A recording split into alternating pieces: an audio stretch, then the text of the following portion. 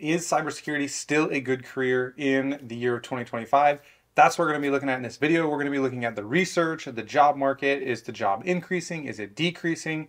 And what role is AI going to have in the future of cybersecurity? Is it going to impact the job market? That's what we're going to be talking about starting right now. So let's go ahead and start out with some simple numbers. In the next 2 to 5 years, we are expected to see an increase of 33% in the cybersecurity researcher space, which is actually about 59,000 jobs that are estimated to be created. And this number comes from the US Labor of Bureau and Statistics. From a historical perspective, from the year 2013 to 2015, there have been about 1 million jobs that have gone unfulfilled within the world of cybersecurity, whether that is a cybersecurity analyst or a cybersecurity researcher or other positions within the field, such as penetration testers. So that is something that looks really good if you want to come out and find a job right away. There is a high demand, or at least historically, there has been a high demand that is still pursued to this day. But what's going to happen within the next 5 years or 10 years? By the year 2030, so in the next 5 years, the job demand is expected to increase significantly, which we've already covered. But currently, from a global perspective, is there a need for cybersecurity researchers on a world stage? So this is beyond just the United States, and the answer is yes. It is expected to be the third most popular job in demand in the next 5 years. So by the year 2030, it is supposed to be the third highest growing skill needed in order to fill positions. To give you an idea of what this means, in the United States, there's currently about 265,000 jobs that are unfulfilled in the cybersecurity space, with the tech space always increasing and growing. But this leads us into the question of, well, what about AI? AI, is it going to actually take away jobs? And the answer is yes, it has already taken away some jobs, and it has made some jobs a lot more easy or more productive, so that you no longer need 10 people to do a single task. You can have one person do the task of 10 people with the assistance of AI, and that is where I see cybersecurity going in the future. You're going to need to know how to integrate AI into your research methods. The thing is, AI is never going to be able to completely take away cybersecurity, because wherever there's humans involved, there's going to be mistakes made. So even though AI may be able to write code, there's going to need to be people who implement it and upload it and make a front end connect to a back end and implement APIs and post and get requests, and there's going to be mistakes made, and cybersecurity researchers are always going to be there in order to find those. Sure, you can use vulnerability scanners, but they're not going to be able to find everything necessary.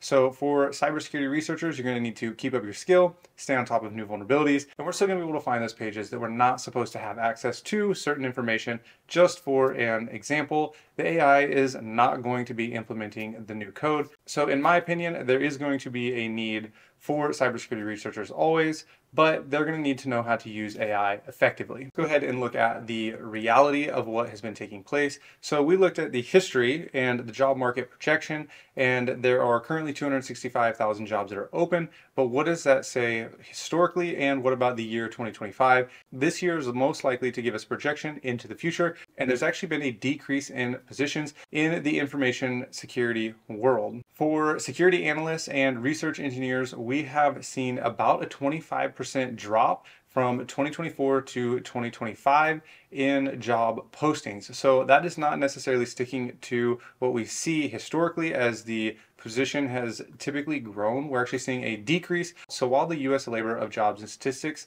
tells us that there's going to be an increase, what we're actually seeing is that there's a decrease in the number of jobs posted. I think this is because one person is able to do the job of 5 people now with the assistance of AI. So the job demand has decreased. Now, there could be several reasons for why we see the jobs decreasing, and it's most likely not necessarily that the positions are going away, though that could be true, but there's probably a lot less in-house cybersecurity analysts and researchers, probably outsourcing to different companies who specialize in information security instead of hiring people on staff. And in the job growth that was mentioned earlier, a lot of those positions are actually revolve around the world of law and legal proceedings, especially within privacy and how to keep information safe and what to do within the legal realms. So the role in privacy attorneys is actually growing by about 40% across the United States.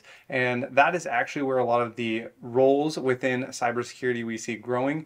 actually are coming from. So if you actually take out that bit of information, it looks like the position is going to stay pretty steady along the way. It doesn't seem to be increasing or decreasing just yet as of 2024 and 2025. It seems to be pretty consistent. So should you pursue cybersecurity in the year 2025? I think the answer is yes. From what I have looked at and from the actual specific jobs that are being posted, it looks like the world in cybersecurity, so security analysts and cybersecurity researchers, tend to be staying about the same that they have the past 5 years, even with AI coming into the workforce.